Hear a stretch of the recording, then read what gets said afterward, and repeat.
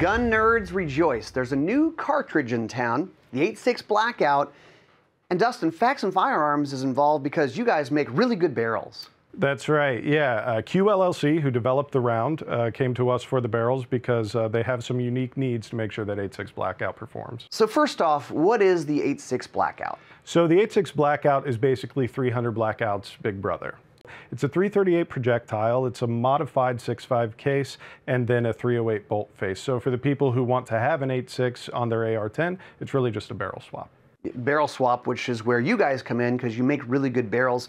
Talk about the barrels that you're making for the 8.6. Right, so Q came to us because they wanted to offer a button-rifled barrel for this platform.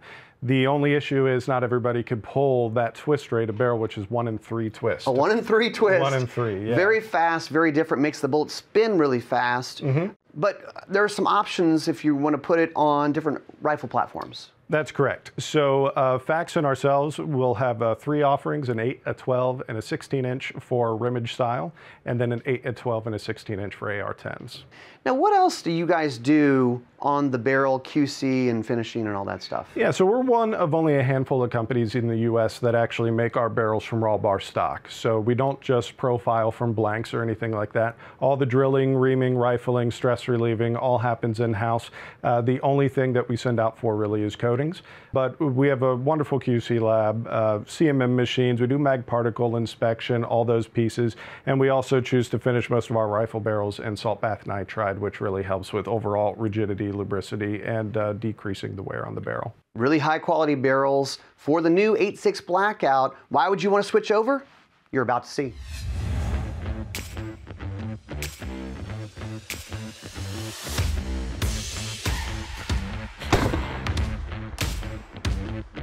Chris, guys are going to want to know 300 Blackout versus 8.6 Blackout, and how do you choose? Well, I can tell you right now, just by looking at it, I see a lot more mass going on. I've shot at a lot of pigs with 300 Blackout subsonic, and the reason I have 300 Blackout is because I want to shoot quiet. Right. But the 8.6 does the same thing, right? Except better. So we've got 2 tests we're going to run on this. We've got a point of impact test, and then we've got a little energy test with some jugs down there. Right.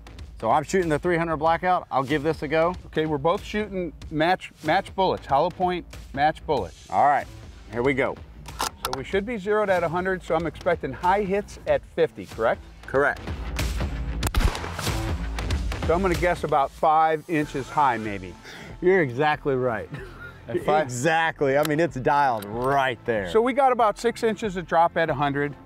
If we had a 50-yard zero. Right. So now you got your red jug down there, and I'm not expecting great things. So this is a subsonic 300 Blackout at 100 yards on a 5-gallon jug.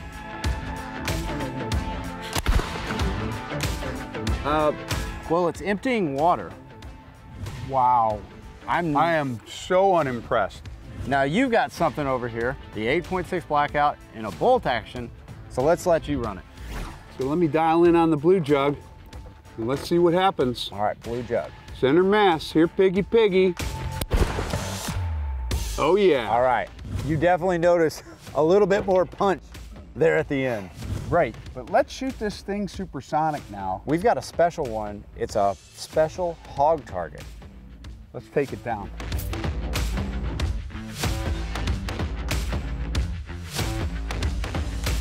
Snout first, we got our fangs here. Chris painted this, it's beautiful. Now the subsonic rounds we were shooting were 300 grains. Supersonic, 210. Let it rip.